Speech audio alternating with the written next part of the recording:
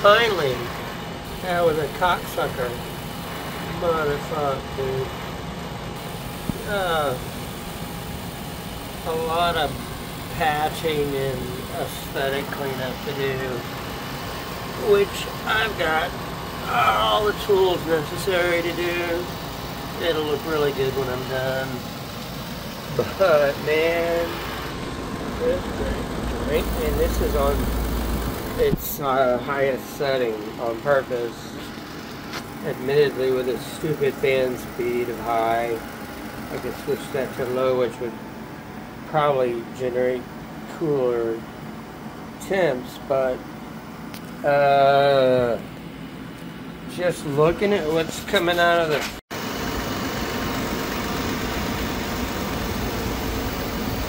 okay, I'm gonna try this again.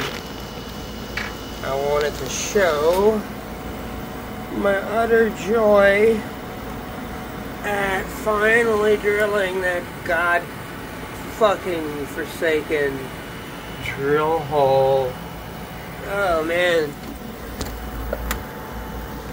look at that, to the wall finally, and to see this water passing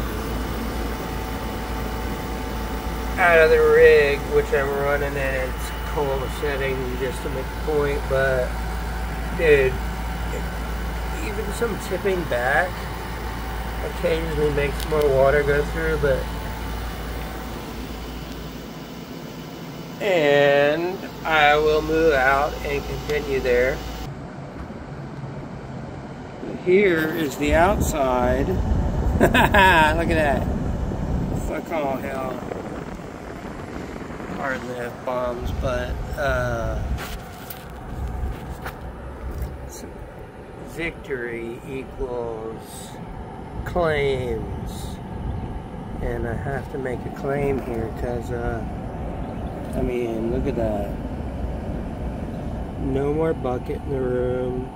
I use this little strip to try to modulate how far in or out I might pull the tube, as I don't want to pull it all the way back in.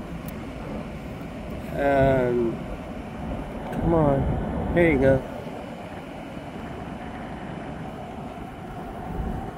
That shit's flowing out, man, right into the dirt.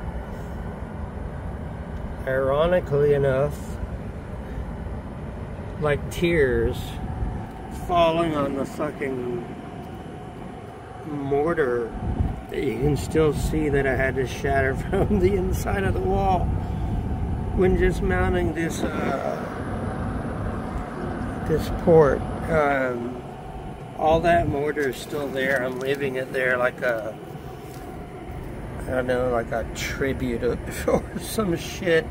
And this hose now is like literally, in my poetic, metaphoric interpretation, kind of crying onto that mortar because that was the hardest part of the job. You know, drilling the hole was one thing, but then chiseling all that fuck all mortar out was the work.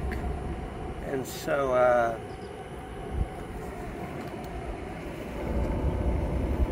drainage tube done. Can't wait to clean shit up. Brute forced it down to 61. I've already shown that I have the exhaust tube functioning perfectly through the fucking wall. Fuck all wall. Ugh, it's so ugly that I can't wait to fix it. Ugh. Whew. Anyways, I wanted to just show what the general temp is in Celsius coming out of the front of the machine. You know, because it's, you know, it's okay.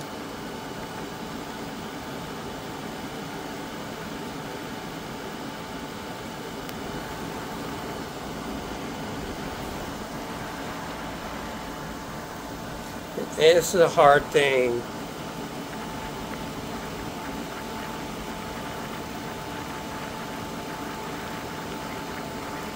It's hard to, actually, this is fuck all difficult.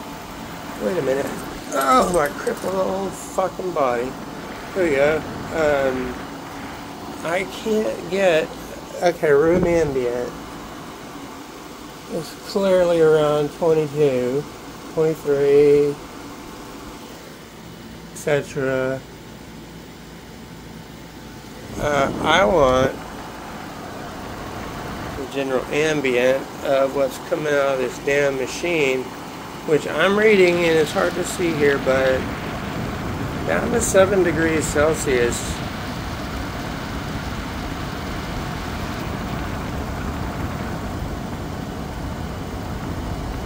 It depends on where you aim the little fucker. It's a $15 infra thermo, but you know, it's really accurate, and you really got to get used to how far the beam travels into a room. So isolating this specific coolness changes, I mean, as the movement changes, and I can't figure out where best to put it, but the main thing, and it's not an ideal tube, I actually had to fucking boil the goddamn tube and stretch it. It reminded me of having to create mouthpieces when playing football in school. You had to boil it and then shave it to your teeth. Well, I had to fucking boil this shit because the tube is just a little too small. But I did. Alright, I'm not going to do it. I had an opportunity, I'm growing, I'm not going to do it, but I did manage to squeeze it onto the output port and then, you know, basically clamp it so, you know, it works. Major relief, dude. Fuck all bucket. No buckets in my goddamn room. Yes. Kind of good practice, in my opinion. Buckets full of water next to my goddamn workstation. Unsettling. Anyways, a successful venture, as you can't feel, but I can. The thermo has kicked off because 76 has been achieved. Eventually the fan will kick off completely. But it actually is like a major money saver once you look at the data when I've turned the entire central house AC off throughout, which is pretty much any given office.